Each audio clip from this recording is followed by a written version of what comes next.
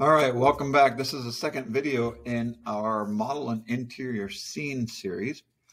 And just as a quick recap, what we did last time, we imported this CAD drawing into our scene.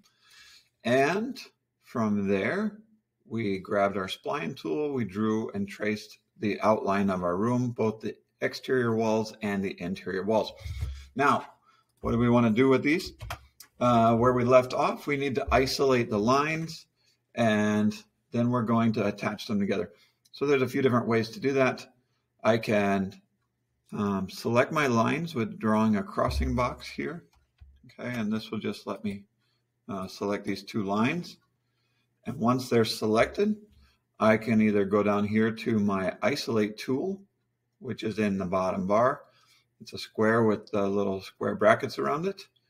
And I can click on that and you can see what happens. I can also hit Alt Q on my keyboard, okay, and that will turn that on and off. And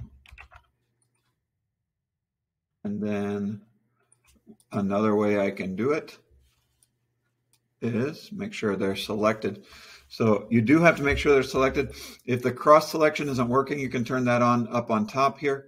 You can select one, hold Control down, select the other one, and then you can isolate. You can also right click and go to isolate selection. All right, once those are isolated, what we want to do is we want to attach them together. So we're going to do that in our modify panel. Okay. What we're going to have to do is we're actually going to have to only select one line now, because it won't give us the options if we still have both of them selected. They're both isolated, but we want to select one line. We're going to go over here into our modifier panel, and it's showing that we have the line selected. That's perfect. We want to open up our geometry pane. Okay, so if yours is minimized, open that up, expand it, and we are looking for the attach button. Okay, find the attach button. You're going to find that, and you're going to click on the second line and attach the second line to the first line. So now they are both highlighted or both white, and they're attached. Okay, so that's complete. Once that's done, we're ready to extrude our walls. So I can switch my viewport here. I want to go into my 3D viewport. Remember, we can do that by, I'm going to restore my full viewport, because right now I am in my top view. That gives me my quad windows. You can do this by leaving the other ones open, that's fine. Or you can just go here and maximize our viewport with Alt W, and that will maximize our 3D viewport. Okay, so we're ready to extrude our walls. We're going to do this by adding an extrude modifier onto our walls here. We still have the line selected and they're both attached, so that gives us two sections to do at the same time. I'm going to pull down my modifier list, okay, and we are looking for just simple extrude. Okay, so here it is, alphabetical order under ease. There's my extrusion. I'm going to have to change this. Probably by default, it's around 1. So it's going to be very small. You're going to go under parameters, and let's change that to, we're going to change it to 300, which would be 300 centimeters, 3 meters. That's about 10-foot high ceilings. Those are nice and high walls, but that will give us plenty of room for our door frame openings. Okay. What you can see is we're in shaded mode, and we can't see where we put those door frames. And so we're going to change our mode from default shading here in our viewport window. Let's pull this down, and we're going to change it to wireframe override, and that lets us see the door frames here. Okay, so what I want to do is, you notice that the door frames here, 1 and 2, and then on the other wall, this is a big picture window, they're running from floor to ceiling, and we need to put in the cross members here, which represents the top of the door frame, and we're also going to put in the header above the window. So to do that, I'm going to turn my view around. Okay, and what we're going to do is we're going to add another modifier into our scene. So I'm going to pull my modifier list down and I want to find the modifier edit poly. So we're going to go back to E.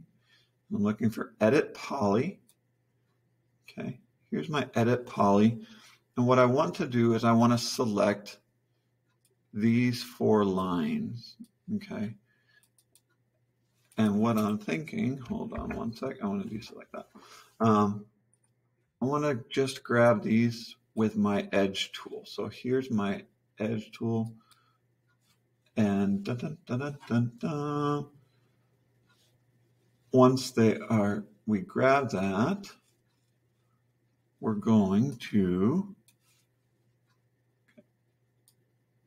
grab my edge tool. They're selected. What I'm going to do now is I'm going to right click and I'm going to find the connect button. Okay. So we have the edit poly, which will let us edit this polygon, which is all the different shapes inside of here, our 3D shape. What we're going to do is we highlighted these 4 door frames and we are going to connect them now with the connect button. Okay. That let us draw new polygon lines from one side all the way across to the other. Now, obviously, these are not full height doors. What we want to do is we want to raise these up. The easiest way to raise this whole line up at the same time is right now I'm in edges. What I want to do, and I'm going to zoom in a little bit here, I want to grab and change from my edge tool for my selection to my vertex. Okay. And I could click on these one by one, holding down the control key, or holding down the control key, I can draw a box across. Okay. And that shows that all 8 of those vertices or corners are selected. With that being selected, I can go and what we want to do is we want to move those and transform them up. So I'm going to go select my move tool or hit W for your hotkey on your keyboard. And you could do it manually like this, that's fine. But we want to move them up to 220. So I'm going to undo that. I'm just going to go here in my transform box for my Z, that's my height. Right now, we can see they're set at 150 centimeters. We're going to do 220. And that's one of the advantages of using the vertex tool. If we had the edges, it won't let us do this absolute mode for transform. It would only do it from our position, and we would need to know our position. Okay, so we wanted to do 220 for the door frames here. Now we're going to swing around to the windows, and we're going to do the same thing on the window side. Okay, so I'm going to change my view just a little bit, and let's review the steps. See if you got it. I'm going to pivot so I can see both walls. What I want to do is I want to select just this wall column here, and then this one. Okay, so I'm going to go back to edge. I'm going to select 1, 2. I'm going to hold my control key down so I can add to my selection 3, 4. I'm going to right click. I'm going to find the connect key. That connected these with new polygons. I'm going to set my height now. I'm still in my move tool, and I want to set the height from my Z here. If it's not letting you get the absolute height, the problem is we're still in edge mode, so it won't let us type it in here. So I'm going to change this to vertex mode. Now I'm going to select my new vertexes, which is these 4 corners of it's going to be the top of my window. So 1, 2. If your view allows you to drag all the way across, that's fine. Make sure you don't get the corner of this wall here. Otherwise, select those 2, hold control, and select these 2 at the same time. Now we can change this to 260 and hit enter on your keyboard, and that will move the top of the window frame. All right, we're going to leave off here. This is just a quick video to get our door frames and our polygons edited, and we will see you in the next video. Thanks for joining me, and stick around.